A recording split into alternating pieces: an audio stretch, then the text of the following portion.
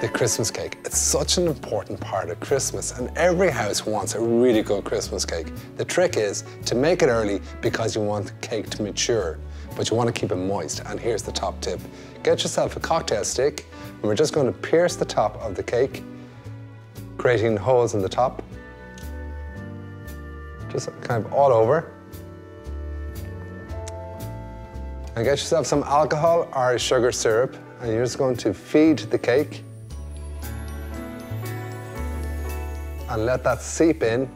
And what that's going to do is going to keep your cake beautiful and moist.